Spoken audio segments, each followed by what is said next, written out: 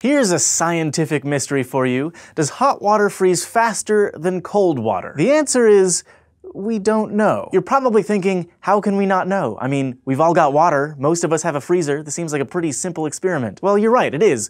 It also isn't. The experiment has been performed by brilliant people all over the world. And in those experiments, sometimes hot water freezes faster than cold water. And sometimes it doesn't. And either way, the results of the experiment are not reproducible. The observation that hot water will freeze faster than cold water is called the Mpumba effect. It's named after Erasto Mpumba, who noticed the effect in 1963 when he was just 13 years old and making ice cream with his classmates. He noticed that the ice cream mixture made with hot milk froze faster than the mixture made with cold milk. However, he wasn't the first person to make this claim.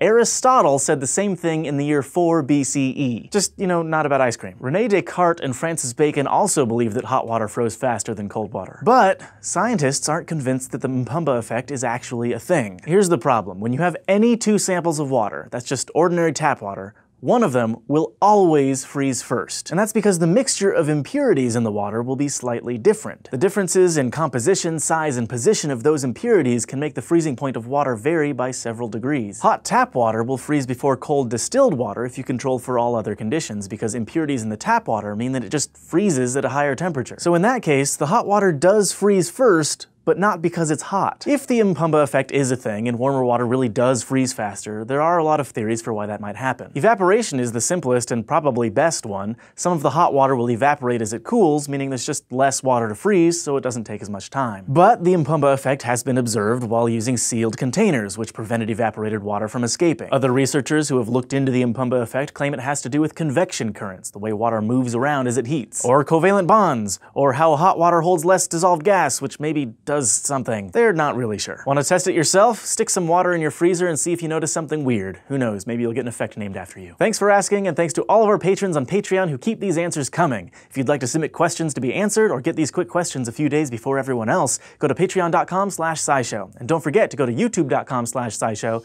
and subscribe.